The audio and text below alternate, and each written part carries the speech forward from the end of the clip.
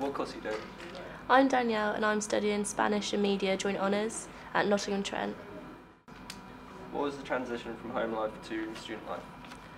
It was a big jump going from A-levels to university life, just in terms of how much work you have to do on your own. Also, it was a big difference from going from home life to being in halls and having to do things yourself. So what was it like living in halls? Halls was really fun. There was lots of people there, so you were never bored and you always found someone if you were bored.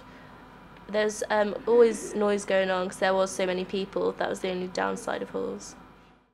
How was your freshers week? Freshers week again was so much fun because being in halls there were so many people to meet.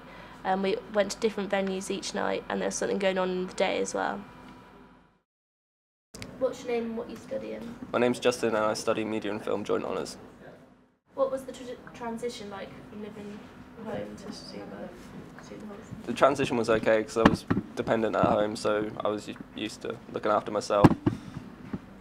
What's it like living in halls? Halls is good because you meet so many different people with different interests, but it can be noisy occasionally. How was Freshers Week? Freshers Week was good, but there was loads of stuff going on, so I didn't get to do all the societies and stuff that I wanted to do. What's your name and what you studying? I'm Johnny and I'm studying Media with Practices in Production at Nottingham Trent. What was the transition like from going to home to uni? I'd say the transition was good. It was a bit bumpy at first, but once you get settled in, you have a really good experience.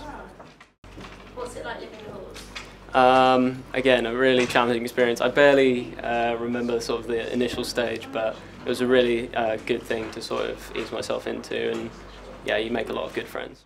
How was Freshers Week? I barely remember any of it, but it was overall kind of a blurry experience.